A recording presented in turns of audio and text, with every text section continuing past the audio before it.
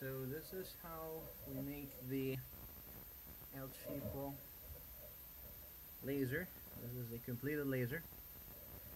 Now this is the tricky part. That needs a bit of metal work because you want to make a very nicely shaped hole for this. And the DigiKey, this is a standard part for DigiKey. You can see that the hole doesn't quite cut it. So we're gonna cut a new hole. This is a drill guide. Not a drill press, it's a drill guide. There's just, random ass drill on it. And the white part here is a 3D printed part, which I have made.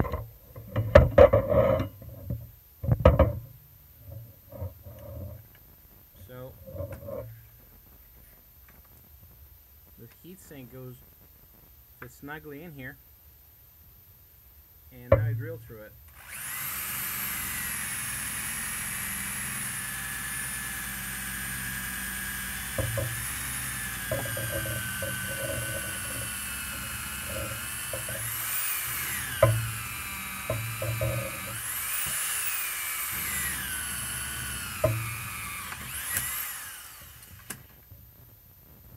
There we go.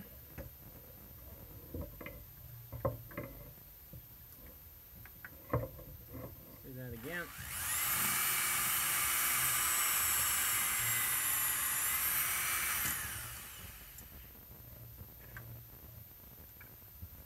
And there it went. All the aluminum crap should go down in the hole here. Next, what I have to do,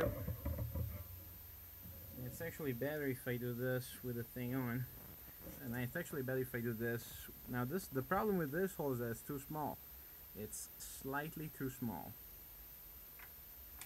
So what we do is give it another go for good measure. You probably want to move back and forth a bit.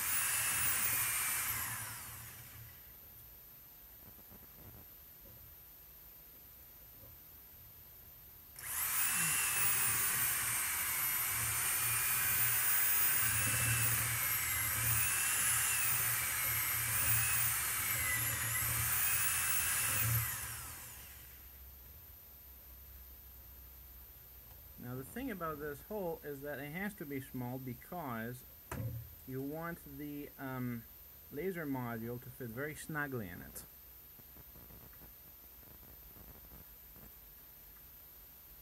Why? Because thermal conductivity, that's why. So the next step, put the thing in here, like so. After which we put it in this modified vise. It was just a $30 vise. Probably you've got a cheaper one, but that's what was around. I just drilled a hole in it. You can kind of see here, so that the end of the module will go through it. What I gotta do next is make sure this thing fits where I want it to. One more. There we go. And that's it. All I gotta do now is press it in. Slowly and patiently, but it's still a lot faster than doing it completely by hand.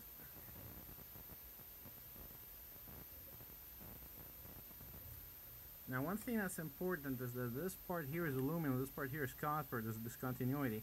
You want the heatsink to touch in the middle of the copper. So this is a bit of a way to go. The aluminum part is handy because it protects the internals and sort of pre-enlarges the hole a little bit.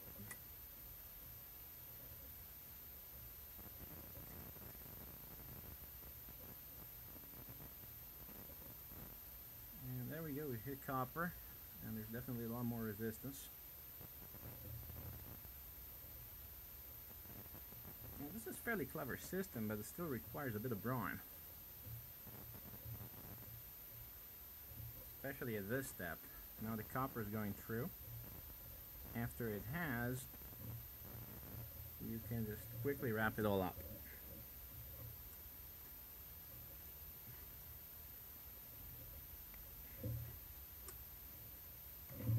There we go. It went.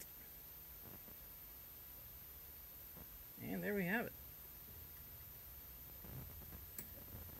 Nice module. Good fit. And this is ready for final assembly once the PCB is done. This has been Spirit Plumber for Robots Everywhere. Sorry this video took a little longer than it should have, but this is how we make the L-Cheapo laser cutter. In the meantime, sorry for the mess. The 3D printer is doing its thing. Now this is the one with the laser on it. This is the one with the broom on it. This guy just runs all the time, and pieces come out into this box here, which in this case I need to tie back in place because the cord has come out.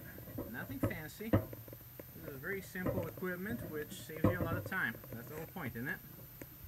And now you know how to put the model in yourself.